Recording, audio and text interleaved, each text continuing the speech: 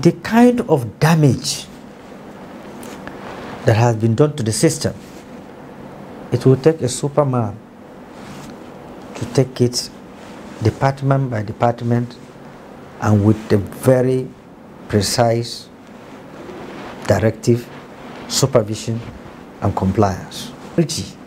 In terms of those that are leading the country, in terms of factoring in the feelings of average Nigerian, there is arrogance that have enveloped the system. And that is why you have the resistance. And that is why you see people have lost their sense of humanity. You see somebody picking a child, slaughtering the child, cutting the child into pieces. All over, you see people turning into carnivorous distance all over the country, not just in one particular region of the country. It's all over the country. People are using human parts, you know, to take to spiritual people for money purposes. And there is no deterrence. Even if they are deterrent, the deterrent is very weak. So there's no way people cannot take laws into their hands. Any leadership that like capacity to create deterrence, the country will suffer. Terrible kind of situation we find ourselves in. The fourth one is that in 1999, when we were forming this PDP, the quintessential founders of the PDP from G7 to G18 to G34 are career politicians. They forfeited their ideological differences and decided to build a platform that can provide a base for every Nigerian, irrespective of tribe or religion.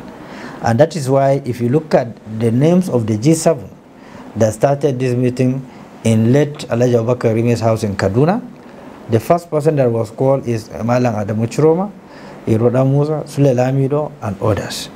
They started the G7, from G7 to G18, G18 to G34.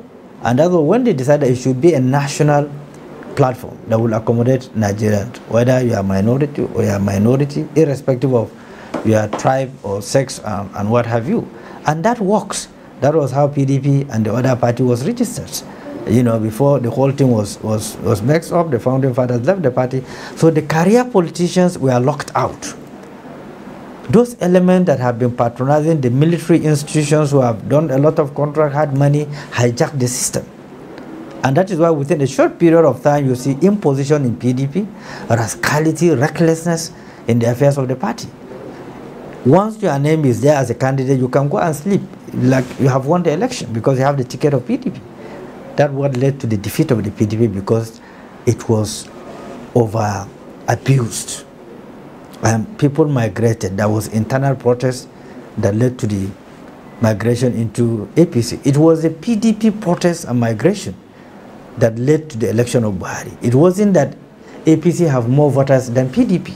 We all were concerned with race issues. PDP be remorseful, adjust their program, adjust their behavior. It didn't work. All of us left the party. I was a founding member.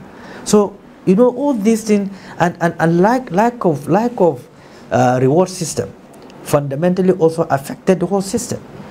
There's no leadership training center for the younger ones to be trained in an act of leadership.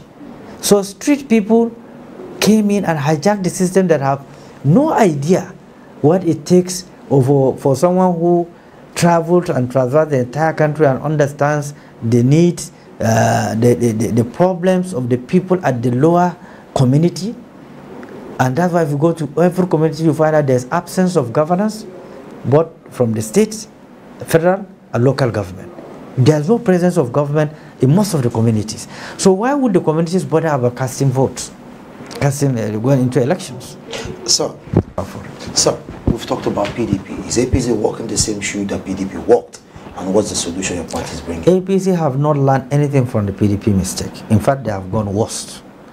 If they have learned from the PDP mistake, they wouldn't have gone into this crisis they have gone. Even convention is becoming an issue. They are now on their 8 years at the helm of affairs.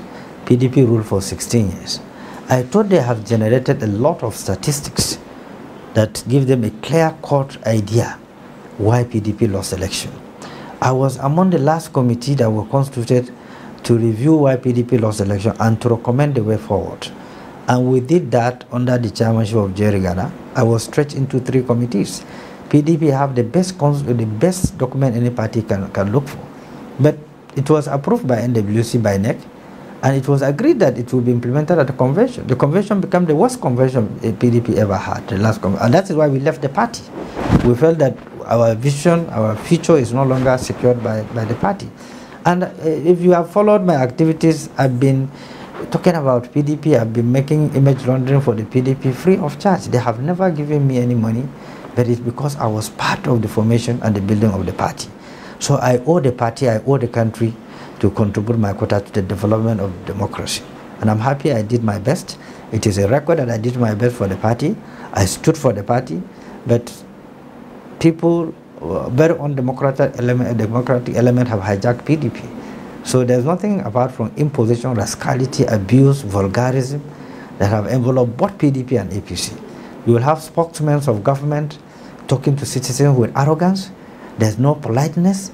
There's no understanding that it is a government of the people, by the people, and for the people. So how do you define that? How do you explain that?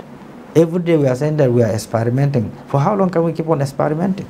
16 years plus 8 years, how many years would it give you? Are we still experimenting? In terms of a baby that you gave birth to, she might have delivered also another children.